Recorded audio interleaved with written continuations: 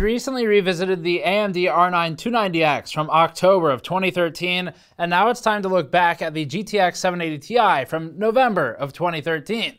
The 780 Ti shipped for $700 and landed as NVIDIA's flagship against AMD's freshly launched flagship.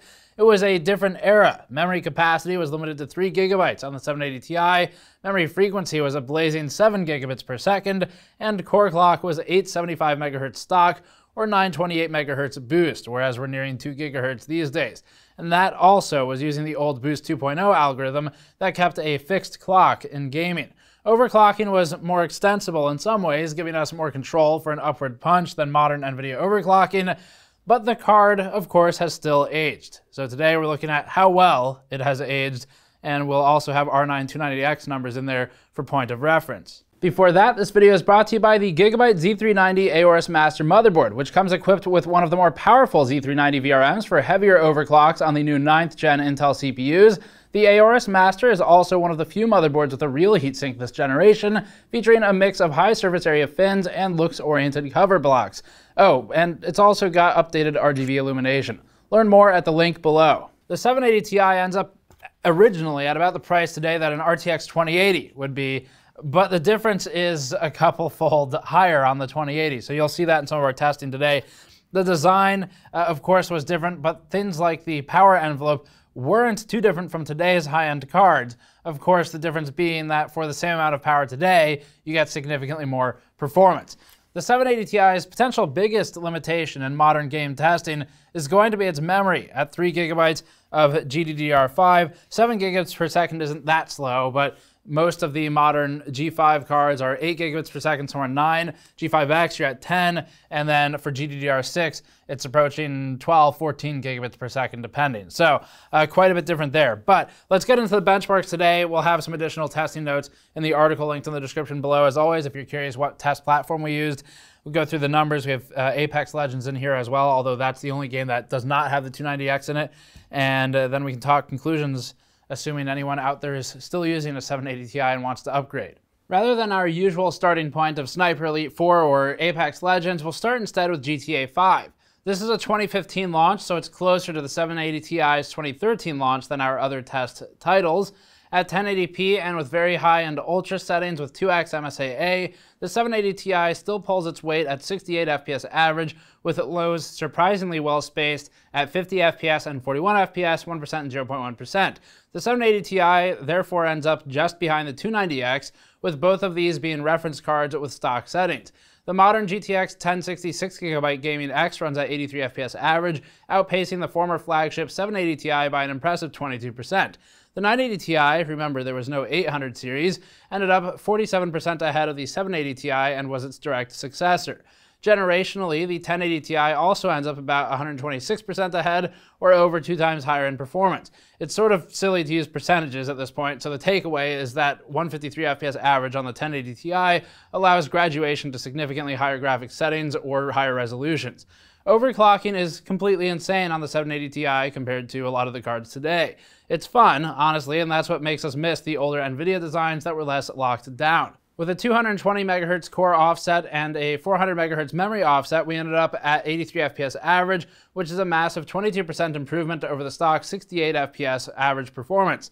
This would be higher than the factory overclocked partner model 780 Ti's as well, so you get a full representation of the range here. You would have to overclock those further to get better than this. Overclocking gives us a more direct voltage control and clock control than modern generations, resulting in performance that matches the GTX 1060 6GB nearly identically. The R9 290X overclocked to about 73 FPS average with its performance, allowing the 780 Ti to take a lead once pushed. Of course, a partner model 290X could theoretically push a bit further, but the 780 Ti partners would end up in the lead anyway, so it just does well in this game. For frame time consistency comparisons, the R9 290X ends up about 14 to 16 milliseconds frame-to-frame interval on average, with minimal deviation from one frame to the next. Frame times need to be consistent and should ideally not exhibit variance greater than 8 milliseconds to 12 milliseconds from one frame to the next. The 290X succeeds here and is acceptable in frame time consistency. The GTX 780 Ti, plotting that next, also does well, ending up functionally tied with the 290X it almost completely obscures the 290X line overall and has mostly equal performance for the actual player. There's one spike up to 33 milliseconds and then a corrective spike down, but beyond this single instance, the rest is about the same between the two cards. At 1440p, the 780 Ti falls to 49 FPS average, a decline of 27% from its 1080p results. This also puts it as about on par with an R9 290X 4GB card or an RX 580 8GB modern card. For reference, the 980 Ti maintains a rough 47% lead here, so the relative scaling is about the same as at 1080p, and a used GTX 1070 might be an affordable upgrade for you, although even a modern RTX 2060 at $350 offers a 63% performance uplift under these settings. Overclocked, the GTX 780 Ti ends up at a firm 60 FPS average, giving us a reasonable frame rate for actual gameplay, despite lows struggling a bit. The overclocked FPS puts it at 1060 OC levels, with the 290X OC stuck closer to 51 FPS average. 4K wasn't even remotely common in 2013. This was far from the reaches of gaming GPUs at the time, as illustrated with the 780 Ti's 25 FPS average at 4K. This is the sort of test that people likely would have scoffed at as synthetic back in the day, but today, even though the former flagship 780 Ti and R9 290X are roughly tied in their inability to play, it still takes a modern $500 card to reasonably begin playing with these settings. The RTX 2070 at $500 could absolutely be made to work with the settings reductions to this title, although that may be undesirable for some. Overclocking the 780 Ti gets it to 30 FPS average, which is still clearly not enough, particularly when considering the frame time performance is sporadic and places us at 13 FPS 0.1% lows, translating to frame time spikes upwards of 90 milliseconds. That means that sometimes you don't get a new frame for a full 1/10 of a second. Apex Legends is up next. We don't have as many cards tested here since we only recently added it, but the test gives a look at one of the most popular modern games that has come across our bench. Apex Legends uses the Source 2 engine and DirectX 11, building on top of the platform that Titanfall 2 laid out for it. This one omits the 290X in our results because it was tested previously and not retested, but will show plenty of 290X numbers following Apex Legends. At 1080p, the GTX 780 Ti stock card runs at high settings with a 46 FPS average, allowing the GTX 970 SC a lead of 40% over the 780 Ti. Overclocking the 780 Ti does allow it to gain an impressive 21% performance over its baseline stock performance, although this still isn't enough to top the 970. If you're looking to jump to another flagship, the 980 Ti hybrid operates at 80 FPS average stock, which is about a 75% increase over the stock 780 Ti. The 1080 Ti is a couple times higher in performance and is capable of 4K, whereas the 780 Ti would struggle even with 1440p in this title. F1 2018 uses the Ego engine and offers a good look at other racing games made by Codemasters, as they all run on roughly the same engine. F1 2018 also has some interesting quirks, like its desire for higher performance system memory, although that's irrelevant where we control for non-GPU variables. At 1080p, the 780 Ti ends up at 59 FPS average with ultra-high settings. That's pretty good for a card this old, and considering that the quality can be dropped significantly to maintain higher FPS if desired. Frame times are rough in this game in general, although not for Vega for some reason, but average FPS plants the 780 Ti as below the 290X's 65 FPS average. The 290X also maintains better frame time consistency in this test path. Overclocking the 780 Ti propels it to nearing 70 FPS average, approaching the GTX 970's performance. That's not particularly compelling performance when considering the tremendous step down that the 970 is from a flagship. Overclocking the 290X lands it at about 390X levels, unsurprisingly, since a 390X is functionally an overclocked 290X with some memory increases in capacity. At 1440p, the 780 Ti runs at about 46 FPS average stock and 54 FPS average overclocked, which ranks it as comparable to a 390X or 290X stock card when the 780 Ti has its overclock applied. The 980 Ti holds a tremendous lead of 76% over the stock 780 Ti, indicating that we may be running into some architectural limitations or maybe even memory limitations on the limited 3GB frame buffer that the 780 Ti has. 4K has the 780 Ti at 28 FPS average with an overclock barely improving frame rate. Frame time performance is dismal here, making this game unplayable with these settings. The 290X also struggles, although not to the extent of the 780 Ti, but it's sort of irrelevant because they both really don't produce a good experience anyway at 4K. Far Cry 5 positions the 780 Ti at 49 FPS average with our graphics settings, ranking it as between the 290X 58 FPS average and 960 SSD's 44 FPS average. Even the RX 570 outperforms the 780 Ti, running at 59 FPS average and with consistent frame time performance. The 980 Ti outperforms the 780 Ti stock card by 78%, jumping to 88 FPS average from 49 FPS average. Overclocking the 7080 Ti puts it between the 390X and 290X stock cards, just for comparison. And at 1440p, performance falls to 35 FPS average, allowing the 290X a lead of 22% stock.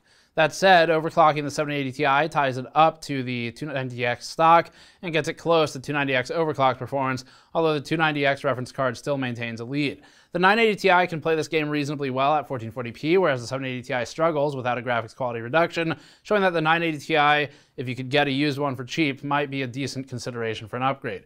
4K performance has the 780 Ti at 18 FPS average, marking it as clearly unfit for 4K.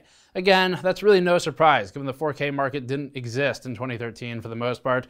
Other old cards also struggle here, and even the 1080 Ti ends up technically below 60 FPS average, although it's close enough to make things work with a settings change. Sniper Elite 4 is the last one, and will only be tested at 1080p for this card. We normally also do 4K synthetics in this game, but we'll stick to 1080p for the 780 Ti in today's Sniper Elite 4 benchmark.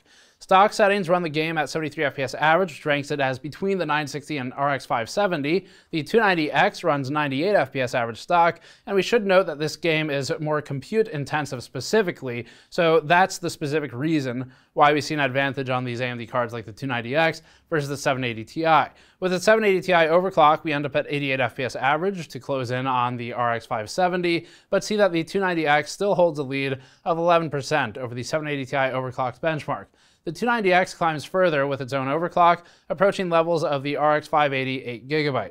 If you're still using a 780 Ti today, first of all, congratulations on making a card last that long. It's a good one. It was a good card. It's still not bad, really, at 1080p. But if you're upgrading, primary reasons for doing so would be increasing your resolution, maybe pushing the graphics settings a bit higher. But resolution is really the big driver there, where when this card came out, 1080p was, it still is, but was a more domineering force in the market. 1440p was starting to kind of get some traction. 4K was just not in anyone's minds. Today, it's quite a bit different from that. So 6 years ago, the same price for the 780 Ti would get you roughly a 1080 Ti, 2080 today. You'd be spending about $100 more probably. But the 2080 is a massive shift, of course. Radeon VII is a competitor as well. We have notes on that if you're curious about its performance. But just strictly speaking, sort of NVIDIA flagship to NVIDIA flagship, well, today the flagship is $1,200, and that's the 2080 Ti. So if you're still in the same price range, unfortunately, you're probably not buying another flagship today, unless you wanted to get the 980 Ti used, which is probably a pretty good price at this point, assuming you can find some in your region that are used. It's a still significant performance uplift, in some cases 70+% in average frame rate. But if you wanted something new, then 2070, 2080, even the 2060 are all pretty decent upgrades, and some of them cheaper than others. So versus the R9 290X, both have, the 290X has aged better in some games, the 780 Ti has aged better in other games. You can look at GTA versus F1, for example. And where the 290X seems to do a bit better on average would be games that make heavier use of compute. So if you're playing, for example, I believe Shadow of War or Wolfenstein 2, those are both pretty compute heavy. 290X would likely have a bit of an edge there, although we didn't test those two specific games. F1 2018 is another good example though. So anyway, that's it. The 780 Ti today sits closer to a 1066 GB than just about anything else.